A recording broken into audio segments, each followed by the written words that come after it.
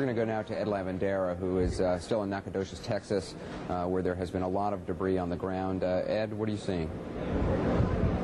Well, Anderson, really Nacogdoches is just one of the many areas that has seen debris fall over the area over the course of the last today, and a lot of people here. This is in downtown Nacogdoches, which in a weird way has kind of become a central gathering spot for a lot of the residents here. Early on throughout the day, we saw a lot of people just gathering here. There's a small piece of debris in the middle of this parking lot that has been roped off, and now military officials are standing guard over it as waiting for someone to come by and pick it up here. We do understand we have CNN crews in the areas just outside of Nacogdoches who say that there are NASA officials in the area, and now we begin the process of trying to figure out which pieces of debris will be collected at first. And as we've heard NASA officials say, gathering this evidence will be very crucial to them as they're able to put together, as they're able to continue their investigation as to what might have happened today. So very crucial work. Also the warning from authorities that perhaps some of these pieces might be toxic in some way, so they're urging people to stay away. We have heard reports from hospitals in the area where people have checked themselves in just because they happen to have handled some of these pieces earlier on in the day before a lot of this news broke out that they shouldn't touch it. And so a lot of people getting themselves checked out, and nothing major to report from that. But we do also understand that there are reports now that body parts have been found southeast here of Nacogdoches. So, kind of a exclamation point there to what we already know to be a tragic day here in the East Texas area. And many of the people here have started coming out very early and sharing their stories among each other. It's almost become kind of an odd scene at times where we've seen fragments of material where people have come with cameras, video cameras, to take pictures of the scenes that are out here. We saw one portion near downtown here where there was just a small, tiny piece of debris on a sidewalk, and it couldn't have been more than 3 inches wide and 3 inches tall, and there must have been a group of about 20 people hovering over it. Nobody touching it, but everybody taking pictures of it, and that's kind of what we've seen here all day. So kind of an odd twist to what has been happening here throughout the day. Anderson. Yeah, Ed, we talked to another reporter nearby who was saying, who showed us actually video of a hearse, some officials moving basically a body bag. Obviously, there is a lot of very gruesome work ahead for these investigators. I'm curious, though, Ed, about what sort of resources local authorities there have to deal with this wide pattern of debris. I spoke earlier with a woman by the name of Dorothy Langford. She was in her home when the explosion happened, and a piece of debris landed in her yard.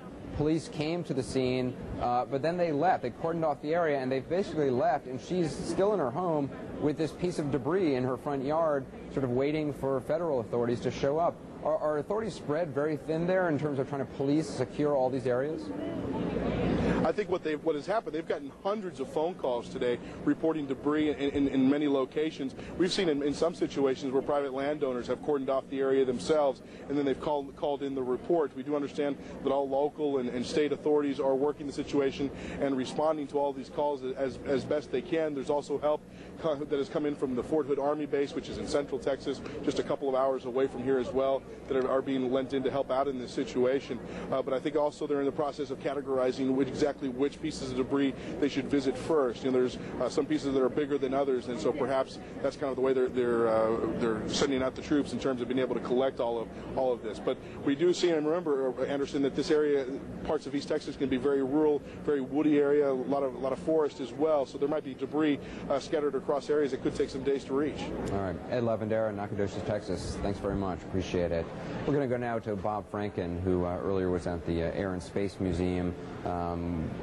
Getting feedback from people visiting that monument in Washington. Bob? Still here, Anderson. The museum is closed, but I wanted to give you a sense of it. You can see behind me this section here was devoted to the Columbia shuttle mission. That's a model of it in back of me, of course. This is the world's busiest museum. 9 million people plus come here a year, mostly to celebrate flight, but today they were flocking here to mourn. Continue to meet with you and keep you informed of just how this is progressing. Here at the display established to highlight this Columbia Space Shuttle mission, they gathered in front of the screen set up to monitor mission control. Now they were watching sad history unfold.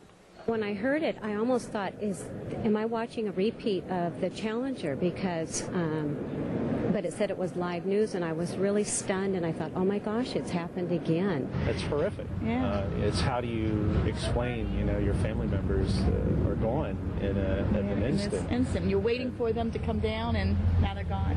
Among those with the most poignant reactions, the visitors from Israel. Their countryman, Ilan Ramon, was the first Israeli astronaut on a U.S. space mission.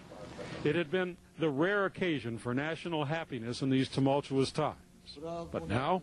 That's a great loss. It's a tragedy. As an Israeli, I mourn and grieve with the families and the friends of the crew that was lost. Of course, with the Israeli and American people. It's a bad day, but I hope in the future it'll have a more successful ending than this one. The muted sadness here at this impromptu shrine to the disaster was echoed nearly everywhere.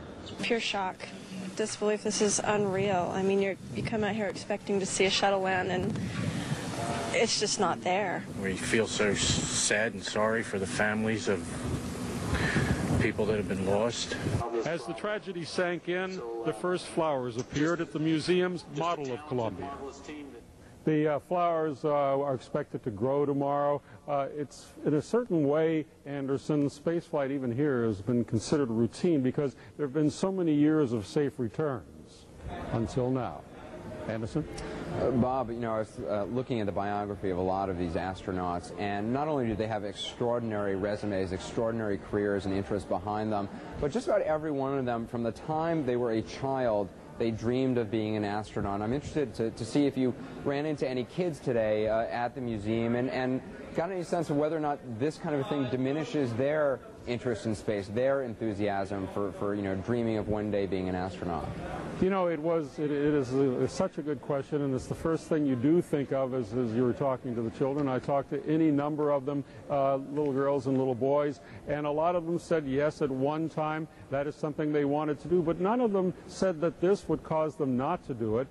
They said, as a matter of fact, on a couple of occasions that it would sort of rededicate them. I was really quite moved by the very, very mature reaction I got from so many of the kids who expressed a very, very quiet, somber reaction, of course, shock and all that kind of stuff, but said almost to a person that all this means is the space program must go forward. It makes me think, too, of I remember seeing a CNN report sometime in the last 2 weeks or so about a group of kids in Seattle who they had an experiment with ants in an ant farm that was actually on this shuttle. I can only wonder what they are thinking at this moment. Bob Franken, thanks a lot. Nice report. Thank you. We're going to go back to Michael Bond, who we talked to just a few moments ago in Washington, the man who was director of what they call the SIT room, the Situation Room in the White House. He was director of the Situation Room back in 1986 when the Space Shuttle Challenger had met its disaster. Michael, thanks for coming back with us. I'm curious to know what you think went on in the SIT room in the White House today before President Bush was summoned back from Camp David. Sure. Every time a crisis breaks over the White House horizon, the duty officers kind of go into automatic. They know what to do, and they know how to handle things like this. And in my research for my book, Nerve Center, I realized that the process really hasn't changed much since the Cuban Missile Crisis. The first thing they do is alert everyone on the White House staff what they know about. And then they try to get more information. Were there any survivors? Was there a terrorist angle to it? And then they get ready for the phone calls. You've mentioned on several occasions that the president called Ariel Sharon. The Situation Room organizes all calls from the president to foreign heads of state. So they knew they were going to get ready for that. And they were the ones that organized the president's return calls to all of the foreign heads of states that called with their condolences. Then they knew they would probably be involved in the connection of the president to the families, helping the White House switchboard and the White House Communications Agency get that connection to those people. Once things slowed down a little bit, they probably sat down and wrote a summary of what happened, what they knew about so far, and sent that upstairs. It's a pretty set routine for them, whether it's a Challenger explosion or today's event or a terrorist incident. And I suppose in a situation like this, knowing what you don't know is almost as important as knowing what you know. You have to report negatives, because a partial report suggests there might be something else out there. So every time you tell somebody upstairs what you know, you tell them what you don't know and how hard you're trying to get it. And is it a scene of, I mean, you talked about it almost being a routine. Obviously, you and the people who are in the Situation Room now are professionals, but, I mean, is there adrenaline? Is there excitement? Is there fear? What is it like? Oh, absolutely. And there's many examples of that over the years. When Reagan was shot, there was a good bit of confusion and fear and ignorance in that room. Other instances are just as bad. At 9/11, there was a good bit of fear because everyone evacuated the White House except the sit-room staff. And people gravitate to the sit-room during these circumstances, mainly to find out what's going on, pick up on the latest, talk to so-and-so. It's not only the White House Alert Center, it oftentimes turns into the White House Help Desk.